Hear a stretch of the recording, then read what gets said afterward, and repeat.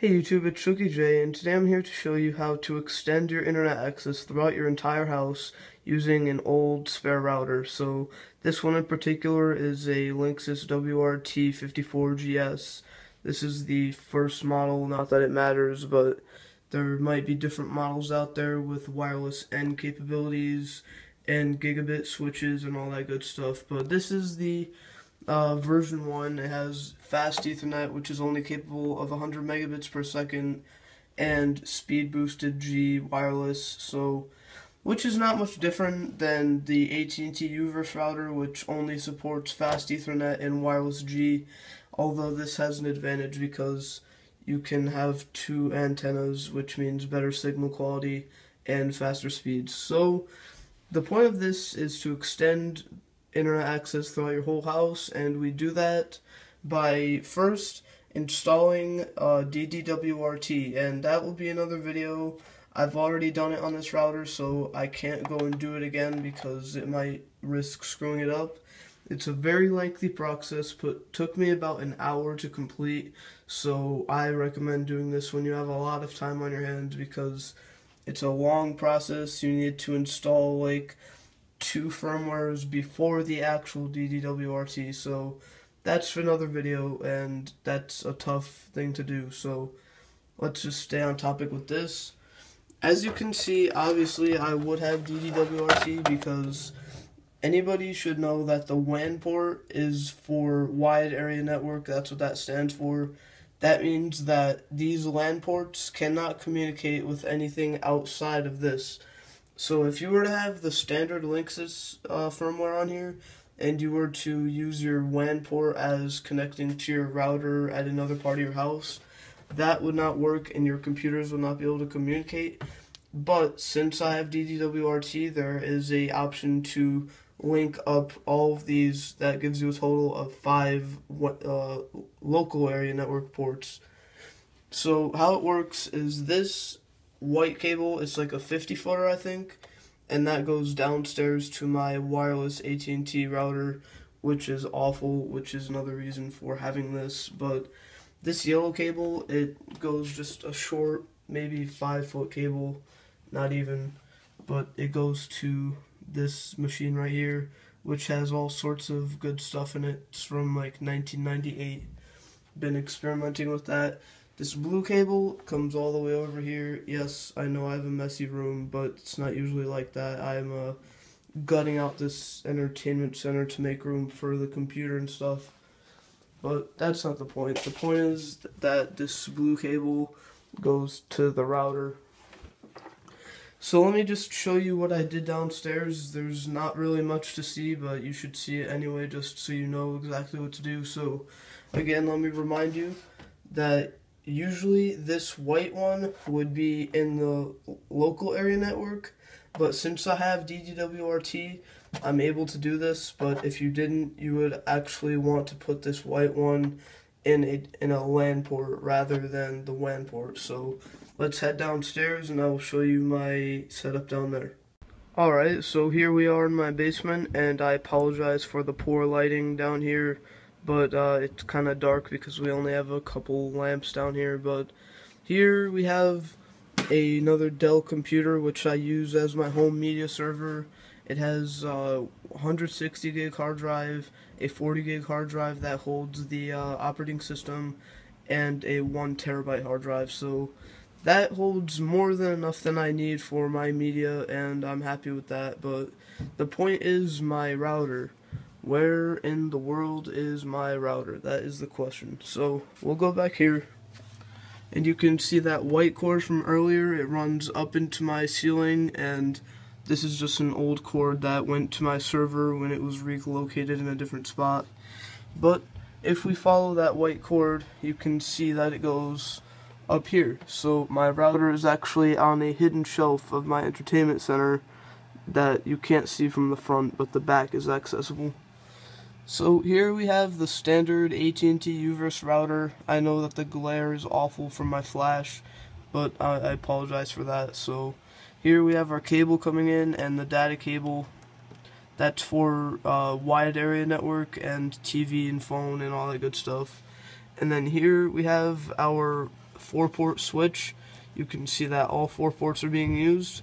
This first port goes up to my room to the router, and you really don't need to know about any of the other ones. I just want to show you that you take the one going up to your second router and you put it in any available LAN port, and it should work out just fine. So let's go back up to my room.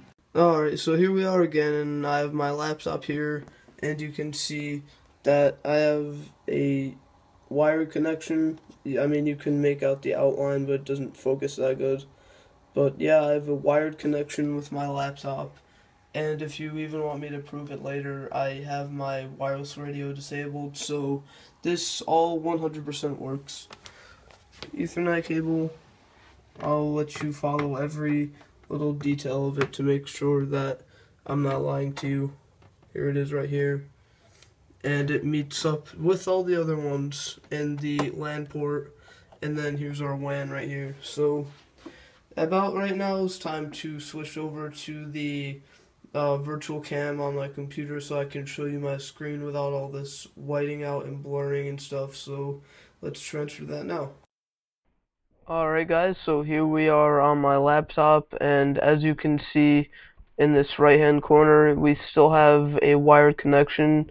And if you take a look, the wireless radio is completely disabled, and I want to do that just to make sure that we have a 100% accurate representation of what this is going to do. So here's the problem, or not the problem, but here's the deal. We go into Chrome, and you can see that we're able to successfully load a web page, and while we're at it, we might as well go to speedtest.net.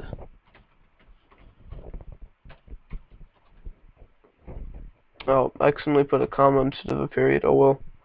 But, if you look here, you'll probably see that I have speeds about the same as you would get if you were connecting directly to the router. Obviously, there's going to be a slight ping difference being connected to a router in the middle, so 60, it's usually about 54, so it doesn't really add that much ping time. The speed is not going to be affected at all, but as you can see, I do have a pretty bad internet plan from U-verse AT&T. But the upload speed, if you think that's bad, wait till you see the upload speed. It's just horrible. So I can hardly even get 1 megabit per second, which is like 0.8 megabytes per second. So it's pretty bad. So you kind of get the point of that. It was just to test if there's a significant difference in the ping. Usually with this AT&T, I get a 54 millisecond ping time around there. This time it was 60, so there's not really a huge difference, but this is the true test that will prove that I have this set up correctly. So there is, again, a WAN port and a LAN, and they are joined together. So let's see if that is actually true, or if DDWRT has been lying to us. So 192.168.1.1 is exactly what you need to do to get into your DDWRT, and as you can see, it actually enables that to happen. So one thing I did here to show you proof, if you don't believe me enough already, is that once this loads up, I can scroll down just a little bit, and it says assign WAN port to switch. I have that checked, and what that means is that, well, I can have a 5th LAN port, pretty much. So we can scroll back up, and we'll show you the wireless section. Anybody who has AT&T U-verse knows that it's wireless G, and that it's really, really horrible. But if you have another router, it's probably even better than that. AT&T has really low grade equipment, so even this Linksys router is going to have better wireless capabilities. So what I did is I disabled the Wi-Fi radio on AT&T's router, and I enabled it on my personal router, and as you can see here, I have my own setup and security and everything. But this is the test you've all been waiting for, trying to access AT&T's home portal from a 2nd edition router. So let's do that now. there's two ways to do it. Just type in home portal and it'll bring you there, or you can do 192.168.1.254, and if you do that, AT&T, again, horrible service provider. It's gonna take a good 20 seconds to get there. It even would if you were directly connected to it. The router has nothing to do with it. It's just AT&T has really poor quality.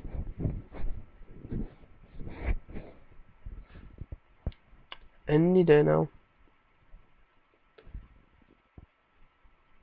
That was more than 20 seconds. You see, this is exactly the reason that you would want to do something like this, because AT&T sucks. But after a little bit of waiting, it did go there, and as you can see, there are no like wireless things, and if there were, well, it was a while ago if it actually did happen. So as you can see, even something such as an iPhone, it says wireless. That's an old one. But see, another iPhone that says Ethernet, that's not possible. They don't even make adapters that can let you plug your iPhone into Ethernet. And if they do, I was not aware of that, and I should probably get one, but to my knowledge, they don't have those, so that just proves to you my setup is 100% legitimate, as I say it is. So, I'm not really sure what else to say. I pretty much summed it all up right there. That is just a brief introduction on how to set up a little home network and bypass AT&T's horrible networking. So that's pretty much it. Don't forget to like, comment, and subscribe. Share this video with anybody that you know that has a router sitting around and hates AT&T like we all do. So we'll see you next time.